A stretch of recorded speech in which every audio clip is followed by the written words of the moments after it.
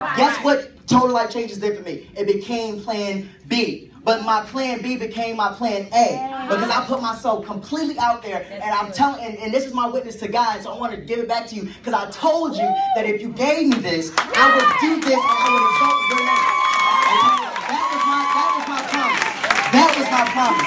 I sat there and really quickly, 2 years ago when I came out of high school, I had two passions. I wanted to work with young people, and I also wanted to be able to work with young people and work with music. I was working at Radio Shack, and I saw the CEO walk into my store. Now, he wasn't pompous, he wasn't bombastic, nothing like that. He was really, really cool, really down to earth, all of that stuff, right? But he walked out of the store, and I couldn't. Wow. It was that exact moment that I realized that I was a slave. Wow.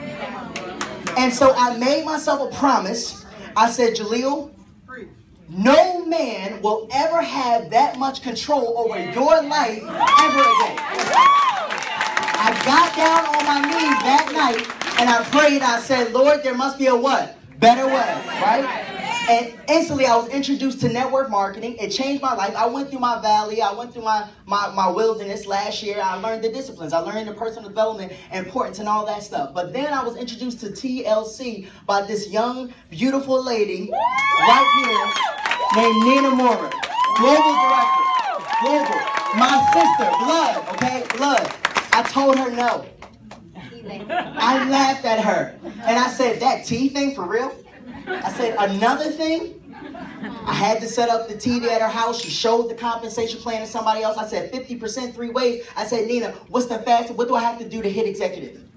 What do I have to do to make some money? Because all I want to do was to be able to put some more money in my account, because at the beginning of this year, I didn't even have $5 to get over the bridge. Wow. That's the truth. I had 92 cents in my account. Wow. 92 cents. And so I'm telling you, not because I don't care about what y'all think of me. I don't care if y'all think I'm good. I don't care if y'all think I'm bad. I care what he thinks of me. Right?